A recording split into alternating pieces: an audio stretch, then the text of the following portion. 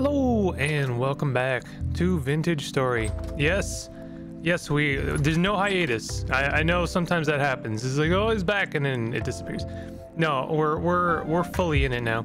We make some real milestone improvements in this episode. Not a lot of incremental, but milestone. Like, I don't know how to put it, but a lot of things kind of build up to a hilt. I'm just kind of showcasing here. There's some new features in the latest update, and there was another update. I think it was probably a patch fix, but you have death markers now, which is very useful. I've changed it so that I keep my items on death, so not as useful for me, and I'm probably gonna have to delete a lot of pins over time, but that's fine. I still think it's an improvement overall. I'm finally harvesting some of our beehives. It's been a long time coming, but we got some beeswax. We got some bees, I guess honeycombs. This is, I think, a fairly lengthy process in real life, so I kind of hope that they do a bit more. They add a bit of depth to this part of the game, but as it is now, it's pretty good. You basically just like right click over a bucket, and that gives you some honey, and it gives you some beeswax. I swear I feel like in real life it's a little bit more extensive, but either way, we have over 2 liters of honey, which is nice. We'll definitely use that for something. And we've got some, more importantly, we've got some beeswax, which I was finally able to make some candles. And I right away went ahead and made our silver lantern, which has been pending for like months now. Months, like how many months? Several months. But it's a silver lined silver lantern, which has, I believe, the maximum radius of light, and you can see it definitely is like a marketed improvement over my last lantern. Unless I get like really interesting materials to make a new like colored lamp with, I don't think I'll be upgrading for quite a long time. This is pretty much the best lamp you can have. At least it's the best radius, so there really isn't much reason to improve other than aesthetics. But I definitely got more into animal husbandry today. We'll get kind of into that. I haven't really done anything like stupendous, but I'm working on getting some sheep. So that's going to be a lot of this. Sorry, not sheep, chickens. What is wrong with my brain? So we're getting some chickens today. They're kind of the same animal, except not at all. And I'm also going to be doing a lot of smithing because I need some various materials or tools and small things, things I've been needing for quite a long time. I decided to make some more lanterns, first of all, so that I could give one to the animals. Apparently they disappear in the darkness, so I'm kind of fortunate in that my animals didn't disappear the last couple of nights. I guess I have been sleeping, so they haven't been disappearing, but I'm kind of worried about the temporal storm. I'm not sure how that's going to kind of affect the animals, but I wanted to make sure they have light so that they don't despawn at the very least. Definitely doing some more farming. Want to do tend to the farm basically as much as I can, and get as much food as I possibly can throughout the year, so that I have enough for both myself and whatever animals I end up with at the end of the year. It's still technically springtime, so I'm planning very far ahead, but since I went to so much trouble to make this farm, I want to make the full advantage of it. So here's our first smithing. We're gonna need to make another hammer outside of making some plates for lantern. By the way, this is a great moment. I accidentally threw my second ingot instead of my hammerhead into the water, and I didn't understand why I was not making the hammer, and then I realized that I actually cooled down my tin bronze ingot. So unfortunately, that meant that I had a spare ingot that I would either have to reheat or just put aside. You always want to heat up 2 ingots and then just make whatever whatever tool is kind of running low. So hence why I always heat up 2 ingots. But now I have the spare, and it's just gonna bother me till the end of time. So I'm not sure what I'm gonna do about that. But anyway, I put the hammer away, new hammer. And I found out here actually that the tongs, they do actually lean up against the wall, so that's quite nice. I like the tongs a lot more now that I know that. I do still wish they kind of hung on a tool rack, but that's fine. Against the wall is actually probably makes more sense. I'm still relearning leather making, but so I have to make some more tannin and go ahead and dump some leather into the first weak tannin after scraping it. And yeah, this whole process is very straightforward after you've done it a couple times. I haven't reaped that resin from the local tree for quite a while, so I wanted to do that and get some more oak wood for leather working. I found some mushrooms, so that was decent. And I also found a wolf, and here's our first wolf death of you know, after the hiatus, which is fun, question mark in parentheses.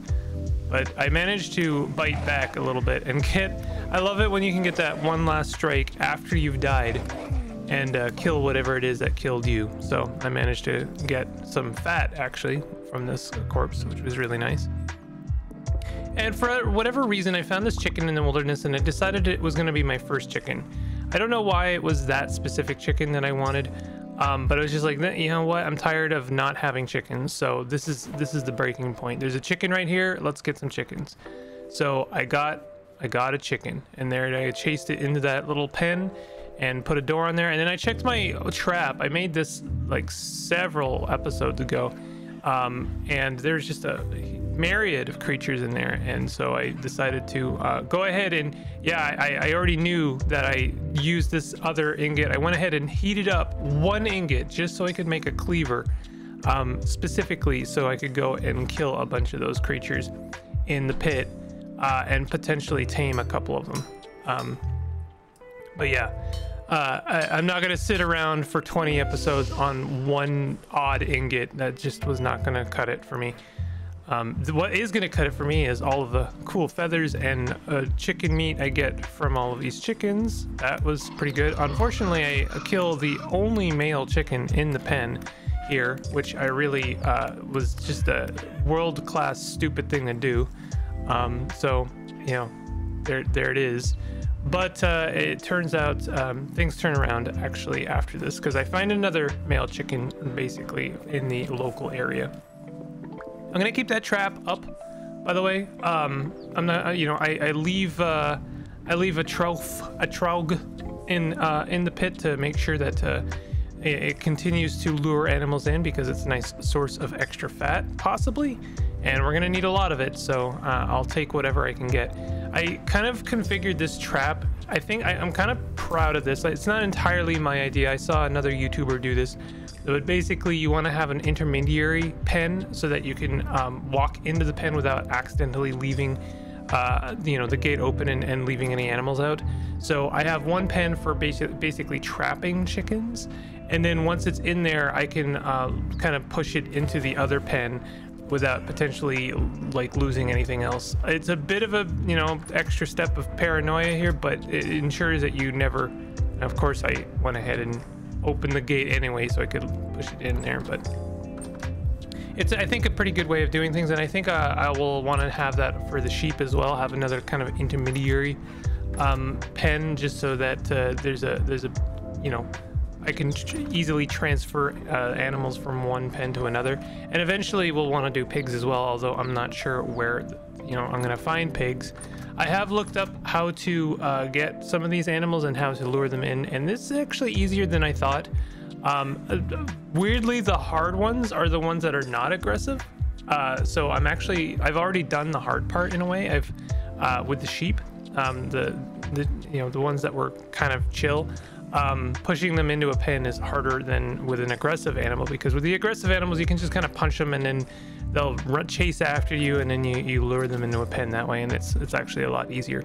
I do wish there was kind of some tool in the game that made that whole process a little bit more, I don't know, immersive, you know, a leash, something, you lure them with food, anything, I don't know, but it is what it is. So I decided I wanted to make some more stuff. We're making arrows, I think, here. Arrows are kind of a huge pain in the butt to make. They're a fairly complicated template. I don't think there's any reason to make 6, because it costs the same ingot. So the only thing that it does cost you is a little bit of courage, because making the 9 arrow template is a little bit tricky. Oops, and I keep forgetting that I need tongs. That's something I'm gonna have to, you know, learn and set in my brain noggin. But yeah, the 3x3 arrows is a little bit tricky, so I definitely think you would want to have a little bit of experience with the metalworking before jumping into that. But I honestly just like try and learn that first, because there's no reason to do the 6 one, unless there is a reason. Someone could tell me. Oh, also, by the way, flint knives have been nerfed. What the heck, bud? The game's not hard enough. We gotta nerf flint knives. You only get 1 knife. You only get 1 knife now, though. You can see there's a heavy temporal storm on the way, so that's something to look forward to in the next episode, I suppose. So, not really anything too exciting, but you know, hey, you know, we got beeswax, we got lanterns, we got chickens. That's a lot of big things. You may have missed it, but our flax is almost fully grown. So I'm thinking in the next episode, there's a good chance that I will be reaping my first yield of flax, and that means I'll be able to make some more canvas, and that means I'll be able to make improve the windmill.